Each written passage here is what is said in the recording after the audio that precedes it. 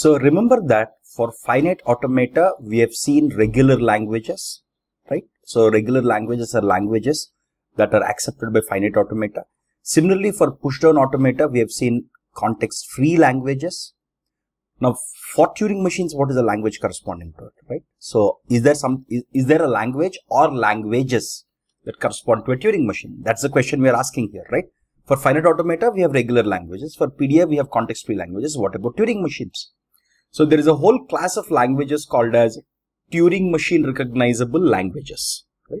So these are languages which can be recognized by or which are accepted by a Turing machine, right?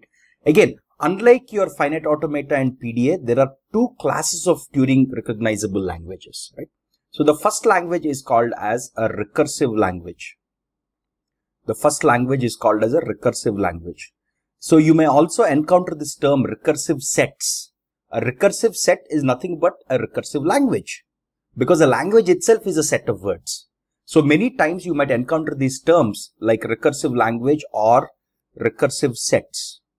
Similarly, instead of regular languages, you might also encounter this term regular sets. Because at the end of the day, a language is a set of words. That's why in some textbooks and articles, you might encounter the word set instead of a language. But they mean the same thing in this context, right? So similarly, there is one more language called as recursively enumerable language. So if you recall, recursively enumerable language, right?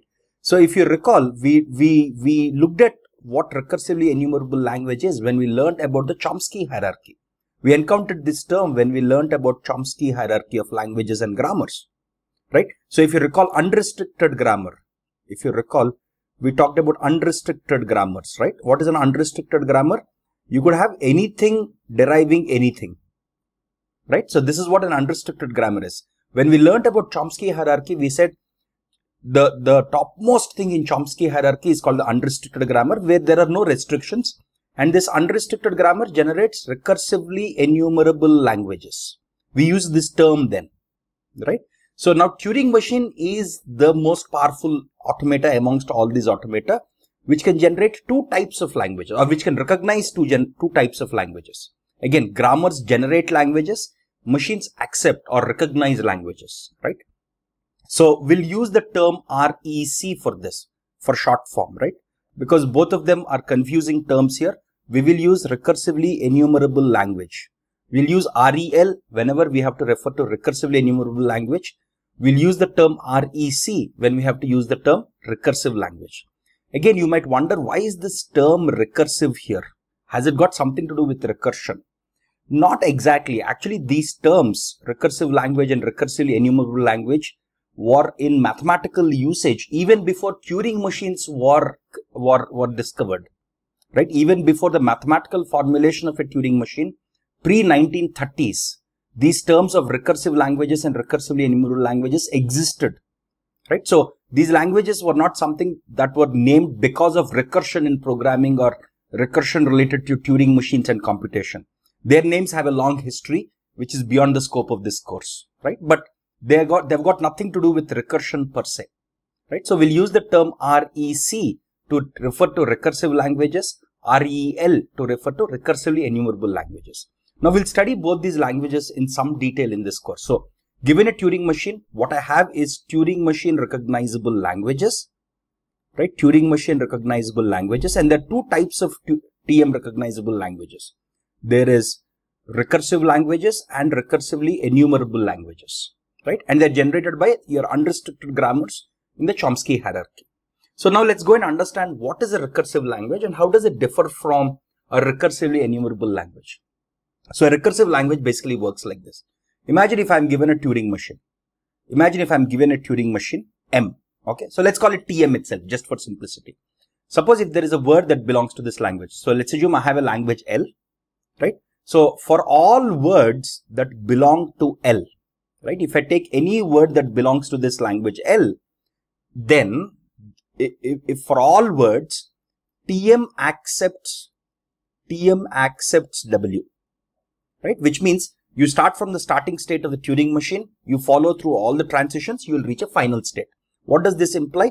This implies Turing machine reaches a final state. reaches a final state and halts, right? Final state and halts, right? So this is what happens if you give a word that belongs to the language. Next, if you give a word that doesn't belong to the language, then TM reaches a non-final state,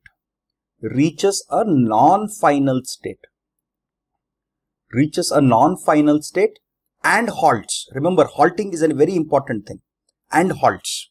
So the moment a TM reaches a non-final state and also halts, then what do we say? We reject the word. So what does this imply? This implies that we reject, or the Turing machine rejects W. So this is clear, right? So remember, in both these cases, the Turing machine halts. This is very important. So whether the word belongs to the language or the word doesn't belong to the language, in both instances, the Turing machine halts. Very, very important, right? So now let's look at recursively enumerable languages and see how they differ from recursive languages, so that you understand why I'm focusing on halting so much here, right? So let's go to that. So let's assume I have a recursively enumerable language L and a Turing machine, right? So in this case, what happens is, let's assume a word belongs to the language, right? Then, if the word belongs to the language, then the Turing machine reaches a final state on reading W. Look at this. What is happening here? The TM accepts W here, right? In this case, the Turing machine reaches a final state and halts. Which is good, right? And halts. Very good. Now here comes the second case, right? This is good. What does it mean? Reaches a final state and halts, which means it accepts, right? Very simple. Now the second case is the tricky one. Now imagine if the word doesn't belong to the language, then the Turing machine can do two things. The Turing machine can do two things, right? It reaches a non-final state. And halts. In this case, we reject. In this case, we anyway reject, right? Or in other words, this word is not accepted by the machine. Or, this is very important, or the Turing machine goes into an infinite loop. Both of these things are possible. Look at this. In here, if a word belongs to my language L, the Turing machine accepts it, which basically means it goes to a final state and halts. In this case, if the word doesn't belong to the language, the Turing machine reaches a non-final state and halts, basically rejecting that word. In both these cases, the Turing machine halts. In both these cases, the Turing machine is guaranteed to halt, whether you give a word that belongs to the language or that doesn't belong to the language. While in this case, if the word belongs to the language, the Turing machine halts. If the word doesn't belong to the language, we can't say.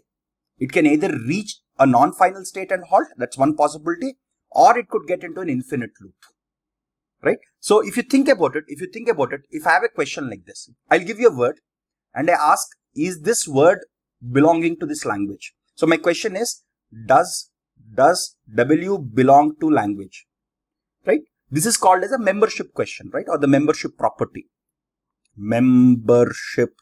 This is called the membership property or the membership question, right? So this is called the membership question or the membership property. We have discussed about this in one of the previous chapters also, right? So the question that I'm asking here is, does a given word belong to this language? In the case of a recursive language, if L is a recursive language, look at this. If L is a recursive language, then I can definitely answer this question. I'll just pass it to the Turing machine, which accepts my recursive language, right? I'll design the Turing machine accordingly. Then I'll simply, I'll simply pass this word. One of the two possibilities will happen. The word either belongs to the language or doesn't belong to the language. So when I pass this word through the Turing machine, if it reaches final state and halts, I'll clearly say that this word belongs to the language. If the Turing machine halts and reaches a non-final state, I can definitely say that it doesn't belong, right? Then we can be sure, then we can decide on the membership question, on the membership property, right? On the membership property. Because here, remember, the machine is halting. Once the machine halts, I can check whether we reached a non-final state or a final state, and based on that I can answer this question definitely. Or in other words, I can decide this property. Look at this. This is where decidability also plays a role. I can decide on this property, right? But imagine if L is, okay, again the same question, right? Does a word belong to a language, right? So this is your membership property or membership question. Now, if L is recursively enumerable language, then look at this. I pass this word through the Turing machine. The Turing machine does one of these three things. Okay, it can do one of these three things. The Turing machine can final state and halt. Final plus halt. This is cool. Then we'll just reply saying that the word is accepted by the language. Or it could go to a non-final and halt. There are three possibilities. Non-final plus halt. Then we say reject. Very simple. Or it could get into an infinite loop. In the instances where it gets into an infinite loop, we can't answer this question definitely. Right? If L is a recursively enumerable language, then we cannot be sure. We cannot definitely decide. We cannot definitely decide or definitively decide. Not definitely, definitively. We cannot definitively decide if W belongs to the language or not. Why is it so? Because see, if the given W, again, we should be able to answer this question for any W. That's what is a membership property, right? Given any W, can I decide whether the word belongs to the language, right? If the language itself is recursively enumerable language, then for some words, we will reach a final state and halt. For those words, I can decide. In some instances, I'll reach a non-final state and halt. For those words also, I can decide. But there will still be some words for which I'll get into an infinite loop where I can't say. Look at this. When I get into an infinite loop, right? I can't say exactly whether this word belongs to the language or not. So, in other words, the membership property is undecidable. The membership property is undecidable for recursively enumerable languages. While the membership property is decidable for recursive languages. Very, very important aspect of, or very, very important distinction of recursive languages and recursively enumerable languages, right? So this is at the heart of the whole discussion itself. Now one more discussion about recursive languages and in general about these Turing languages or Turing recognizable languages. Look at this. So you have recursively enumerable languages here. Remember that recursive languages are a subset of it. Because in recursive languages, you have both these cases. You don't have the infinite loop case, right? So recursive languages are a subset of recursively enumerable languages, and recursive languages themselves contain context-free languages, and context-free languages themselves contain regular languages, and so on and so forth, right? We have seen this when we studied the Chomsky hierarchy of grammars and languages also. At that time, we didn't talk about recursively enumerable and recursive as two different languages, but they're two distinct languages here, right? It's very, very, very, very important topic. Now, given these two languages, look at this. Given these two languages, can we talk about closure properties? Look at it. We have discussed about closure properties of context-free grammars. We have discussed, context-free languages, right? We have discussed about closure properties of regular languages, right? In these instances, what did we do? To understand whether, let's say, regular languages are closed under union or not, we constructed a finite automata which accepts the union of two languages, two regular languages. Similarly, for context-free languages, we constructed PDAs that accept the union and so on and so forth, right? Now, let's go and understand the closure properties of recursive and recursively enumerable languages.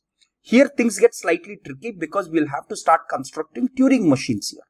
So, let me show you some proofs here or some arguments so that you understand how to understand about the closure properties of recursive and recursively enumerable languages. Let's start with the basic one. Again, construction of Turing machines is fairly easy. The only thing that you have to remember here is, as far as Turing machines are concerned, there are always three possibilities that can happen. Final and halt, which means accept. Okay, let me write this down here, right? So this means accept, this means reject, this means don't know. I'll write it as infinite, right? So there are three possibilities for a Turing machine. Either it accepts by going to a final state and halting, it rejects by going to a non-final state and halting, or it can get into an infinite loop. There are three possibilities for a Turing machine. And this is what makes the whole problem very, very interesting as far as closure properties are concerned. I'll show you why. So let's first look at recursive languages, right? So let's assume I have two recursive languages, L1 and L2, right? So let's assume L1 is a language accepted by some Turing machine M1.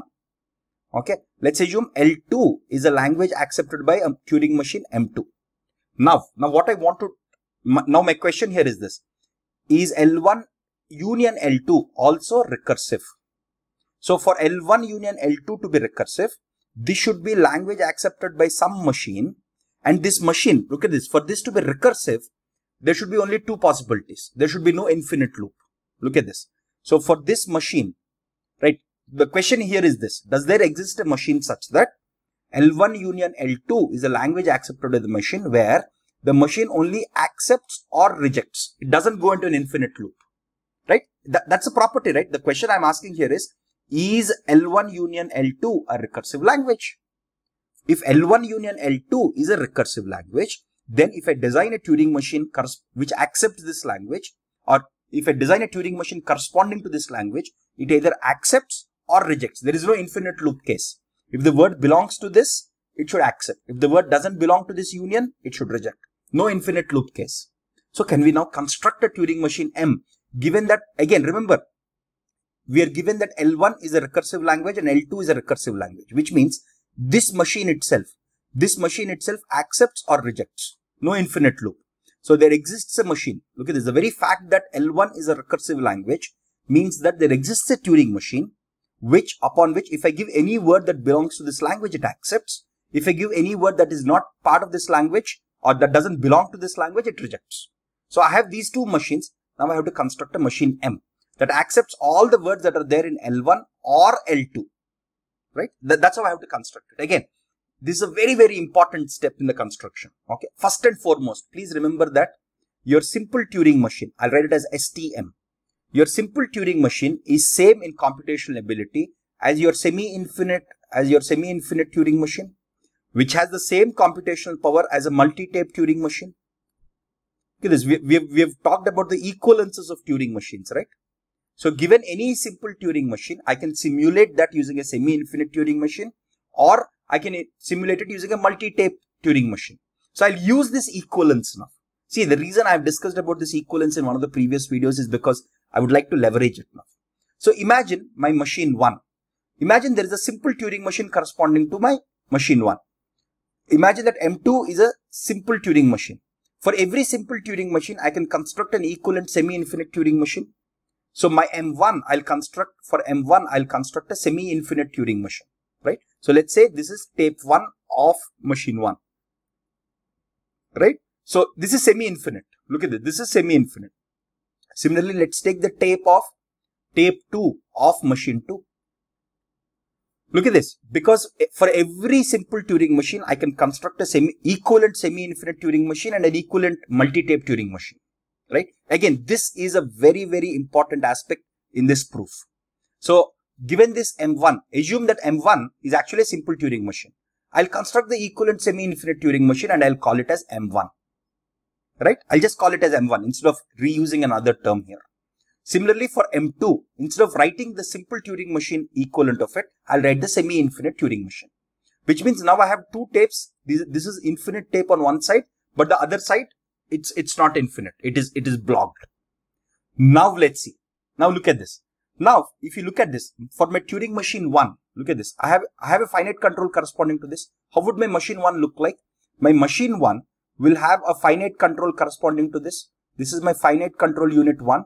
This is my finite control 2. This is my read-write head. Of course, read-write head will point to, okay, let me draw this properly. Okay, so this is my finite control, which is pointing to each element here. This is my finite control 2.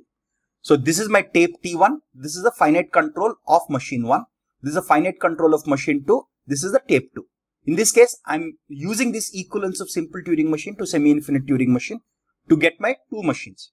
Now, what do I want to construct? I want to construct a machine M. Look at this. I want to construct a machine M. And remember, these machines, right? If you think about them, these machines, if they take a word W that belongs to L1, right? So let's assume W belongs to L1. If it takes this as input, W belongs to L2. There are only two possibilities of these machines. These machines accept or reject. There are only two possibilities. Now see how I'll construct my new machine. I'll construct my new machine as follows. First, let's assume the input is on T1. Look at this, because a multi-tape Turing machine is also equivalent to a simple Turing machine. So my M, I'll construct it as a multi-tape Turing machine. I can construct a multi-tape Turing machine, right? I can also construct a multi-tape semi-infinite Turing machines also. So now my machine M will have two tapes. Okay, let me draw this separation here so my M is a multi-tape. My M is a multi-tape Turing machine. Since we know that multi-tape Turing machines are computationally equal to simple Turing machines, I can construct any of these. Nothing stops me. So let's assume there is an input given here on tape. So let's assume I have this input ABC. Okay. So this is my tape 1 of M1. This is my tape 2. I have two tapes. Now here also I'll have a finite control. I'll have a finite control, right? But since I have two tapes, I'll have two tape heads, right? Since I have two tapes, I have two tape heads. And these tape heads are read-write heads, right? So now I'll define my finite control as follows. Okay, again, so look at this. First ABC is there, so ABC is here. First thing that I'll do here is I'll copy this input from tape 1 to tape 2. I can write my finite control to simply copy this input here. I can do that, right? Nothing stops me. So ABC, let's say blank, blank, blank, blank. Okay, here everything is blanks, right? So I'll write some finite automata steps here or finite transitions here, which says keep traversing this input till the time you find blank and copy whatever you see here, right? Copy whatever you see here, right? So first step I've copied, right? So first step, okay, let's write the steps also, right? Copy word from T1 to T2. Cool, very good. Now I'll define my finite control in such a way. This is the most interesting part. I'll define my finite control. Again, what is a finite control? It's nothing but a finite automata at its very core with some transitions and with some edits and right left symbols, right? I'll define my finite control in such a way. This is the most important, that I will simulate whatever this finite control 1 does. Whatever this finite control 1 does, whatever transitions it does, I will do it on tape 1. Whatever transitions that finite control 2 does, I will simulate that on T2. So in other words, I will simulate machine 1. I'll simulate machine 1 on tape 1 and I'll simulate machine 2 on tape 2. Again, this finite control is going to be far more complex. This finite control is going to be more complex, but it will basically define in such a way that whatever transitions are part of FC1 will be simulated on this. I can do that, right? I can write a complex finite control here that simply simulates whatever it does, and it also simulates everything that the finite control 2 also does on tape 2, right? So I'm simulating both of them. I'll parallelly simulate. This is very important. I will parallelly simulate both of them because I have two read-write heads, right? I can move this read-write head independent of this read-write head, and I can edit whatever symbols I want here independent of this, which means I can parallelly simulate M1 on T1 and M2 on T2. I can do that, right? Now, once I parallelly simulate both of them, now comes the most interesting aspect, right? Now comes the most interesting aspect. If M1, there are two possibilities, right? Accept or reject. M2, there are two possibilities, accept or reject. If either of them accepts, because what do we want to see? If the word belongs to either L1 or the word belongs to L2, that's what union basically means, right? What does it mean when I say W belongs to L1 union L2? If the machine 1 reaches the final state or the machine 2 reaches the final state, right? In each of these cases, if either of them reaches the final state, I will say accept. And I'm guaranteed that both these machines will either reach an accept state or a reject state. There is no possibility of infinite state. Because remember, the fundamental assumption we made was that L1 is a recursive language, which means machine 1 has only two possibilities here, right? So I accept in every other case except if I get reject in both cases. See, look at this, I'm simply simulating them, right? So I'll also simulate the final states, initial states of FC1 in this. I'll also simulate the initial and final states of finite control 2 in here, right? Now if both of them reach a reject state, then I'll reject. else I will always accept. If this is accept, I'll accept. Accept, reject, I'll accept. Reject, accept, I'll accept. Because what do we want? We want the union, right? We want the union, right? So very simple. And I'm guaranteed that this machine halts. Because machine 1 and machine 2 halt, when I simulate them on tape 1 and tape 2 using this finite control, I'm guaranteed that they halt. And they'll reach one of these two states guaranteed. Right? Look at how I'm arguing about the construction of the new machine. Okay, again, this is the flow of logic when you want to talk about closure properties of recursive languages. Right? This is one way of proving it or arguing about it. Okay, again, since this is the first one, I've gone in some depth. I'll simplify this further for you in the next few examples that I'll provide. Right? So union of recursive languages is closed. Right? It is closed. Because, why is it closed? Because I'm able to construct a Turing machine M, which is a multi-tape Turing machine that only accepts if L1 accepts or L2 accepts. If M1 accepts or M2 accepts. Right? I'm able to construct this. Of course, this is a multi-tape Turing machine, but we already know that multi-tape Turing machines are equivalent to standard Turing machines. So why bother about it? Look at the flow of logic here. The flow of logic is very, very important here. The way we are arguing about it is very, very important here. Right? So now let's go to a slightly different example. Imagine if I want the same thing for recursively enumerable languages. What happens here? Again, the flow stays the same as above. Same as above. Same as above. But look at this. Look at this. Imagine I have a machine 1 that, so suppose I have two languages, L1, L2, right? And there is a machine that accepts L1.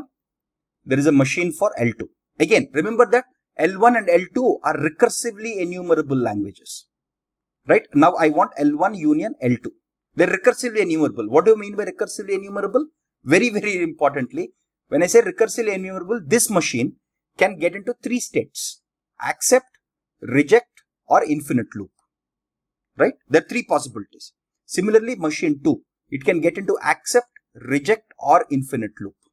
So just like in the previous case, right? I'll have the multi-tape Turing machine. On each tape, I'll simulate, on one tape, I'll simulate M1, on other tape, I'll simulate M2. So whatever input word is given to me, I'll simulate it on one tape using M1, on the other tape using M2. Okay, this is how we think about it. This is a much more easier way to think about it than thinking about it in terms of tapes. Again, this diagram is very standard diagram that you'll find in standard textbooks like Hopcraft. It's a very nice diagram to understand also.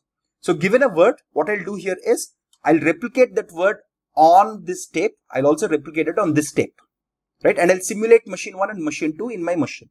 So my machine now, look at this, my machine now, my M will behave like this. My M, look at this is a block diagram of my M. My M takes W, it simulates two tapes, one tape corresponding to M1, second tape corresponding to M2. Because I can use a multi-tape Turing machine because it's equivalent to a single tape Turing machine, right? So on M1, I'll simulate this. On M2, on tape 1, I'll simulate machine 1. On tape 2, I'll simulate machine 2 using my finite control of the new machine. Now look at this. Now that the multiple possibilities. Again, I want to argue that L1 union L2 is also a recursively enumerable language, right? So what does that mean? If this accepts and this accepts, what should I do? Look at this. So suppose if this goes into an infinite loop and this goes into an infinite loop, what should I do then? Okay, if machine 1 goes into an infinite loop, machine 2 goes into an infinite loop, my machine M also goes into an infinite loop, right? My machine M also goes into an infinite loop. So this generates an infinite loop. In this case, I can't do anything. But if any one of them accepts, look at this, if any one of them accepts, if any one of these machines accepts, look at this, if this accepts, and this can be in any of the three states, or this accepts and this can be in any of the three states. If any one of them if any one of M1 or M2 accepts, which means it reaches a final state and accepts, then I will simply accept it. Very simple case, right? The third case, if both reject, the third case is both rejecting, right? Both reject, I will reject. Very simple. Look at this. Now, does that work with the logic of union? Remember that if W belongs to L1 union L2, look at this, if W belongs to L1 union L2, Remember, we want to prove that L1 union L2 is a recursively enumerable language, which means if it belongs, I should always accept. If it doesn't belong, I can either go to reject state or I can go into an infinite loop. Right? So what does this mean? Look at this. Let's go logically. What does this mean? This means W belongs to L1 or L2, which means W is accepted either by L1, either by M1, or W is accepted by M2. So that's why I wrote this logic. If any one of them accepts it, I will accept it, satisfying this condition. If both of them reject, look at this. If both of them reject, then I will reject. If both of them get into an infinite loop, look at this. If both of them get into an infinite loop, I'll get into an infinite loop. Right? Very simple. Now there is one more case. If this goes into R and this goes into infinity, what do we do? This goes into reject and this goes into infinity. Right? So look at this. There is another possibility, right? So this rejects, let's say machine 1 rejects, the other one goes into an infinite loop. What should I do now? All other cases are handled, right? A with everything is handled, so if this rejects, right, then I know, look at this, if this rejects, I know that W doesn't belong to L1. But for me to be very sure that W doesn't belong to the union of both of them, it should also not belong to L2, right? But M2 hasn't yet rejected it. So this will also go into the infinite loop case. So reject infinite becomes infinite, right? Accept with any one accept with anything else becomes accept. If both reject, reject. If both infinity, infinite, right? Very simple. Similarly, this infinite with this reject is also infinite, just to be clear here, right? If M1 is going into an infinite loop and M2 is rejecting it, even that case will go into an infinite loop. So this is how we can think about the block diagram. So this is the block diagram of a Turing machine, especially when you want to combine multiple Turing machines, right? So this is how we can think about all the cases and argue again. Now look at this. Look at this language now. L1 union L2. If a word belongs to it, we always accept. If a word doesn't belong to it, we either go into an infinite loop or we reject, thereby satisfying the requirements of a recursively enumerable language. Right? So union of recursively enumerable language is also closed, which means this is also a recursively enumerable language. Again, look at the flow of logic here. Here we went into the world of tapes, etc. Okay, which is the foundation. Here, instead of drawing all those tapes, let's think one level above. Here, what am I saying here? Given this word, I have a tape here. Look at this. I have a tape here. I'm not just using this. There is a tape here. And this machine M has two tapes now, T1 and T2. Now I'll simulate M1 on T1, simulate M2 on T2. I can do that, right? Using the finite control of M. So this is the block diagram which helps us immensely in arguing about closure properties and other properties of Turing machines, right? So very, very, very interesting case here. Now let's talk about intersection, right? Very, very interesting case. So let's look at intersection of both recursive languages and recursively enumerable languages. So let's assume I have this, right? So again, I'll draw the block diagram approach because this is much easier to think about it, right? Suppose if I'm given two languages, L1 and L2. L1, there is a machine M1 corresponding to it. L2, there is a machine 2 corresponding to it. Now, given a word, I'll pass it both to two tapes. I'll have two tapes, obviously, right? So I have my machine 1 here. I have my machine 2 here. First, let's talk about recursive languages. Okay, then we'll go to recursively enumerable languages. The concepts will remain the same. So this machine can accept or reject. Two possibilities. This will accept or reject because we're talking about recursive languages first, right? Now, if both of them reject, look at this. If both of them reject, I reject. Rest everything I accept, right? If both of them reject, I reject. If even one accept, I accept. At least one accept. At least one accept. Sorry, both accept. I'm sorry. My bad. The other way. This is intersection, right? I got confused. My bad. So look at this. What is the logic behind intersection? I got confused. If a language belongs to both L1 and L2, which means machine 1 should accept it and machine 2 also should accept it. Only in this case, I will accept. In all other cases, I will simply reject. Because look at this. If M1 rejects and M2 accepts, what happens then? Let's ask that question. So M1 rejects and M2 accepts. So what does this imply? This implies that your word, your given word, again here also I'm simulating the tapes, everything. I have a tape here, I have a tape here, my whole machine M is a multi-tape Turing machine, the same logic flows, right? So M1 rejects the word W. So W I sent it, it rejected, it accepted. What does this mean? This means W doesn't belong to L1. So what does this imply? W belongs to L2. Look at this, for intersection, W should belong to both L1 and L2. But here it's not belonging to L1, that's why I'm rejecting it. Very simple. So recursive languages are also closed under intersection. Closed under intersection. Very simple logic here. Once you get the hang of this, again in all of these arguments, the most important thing is to think in terms of the semi-infinite tapes, right? Again, being able to simulate machines on individual tapes and the equivalence of multi-tape Turing machine to single-tape Turing machine. All of those concepts are the most important ones here, right? So now for intersection of recursive languages, we are done. What if these languages are recursively enumerable languages? Okay, then these machines also will have the infinite loop case. Let's write this down, right? So what if we get into that, right? So for recursively enumerable languages, okay, for recursively enumerable languages, what happens? There are three possibilities.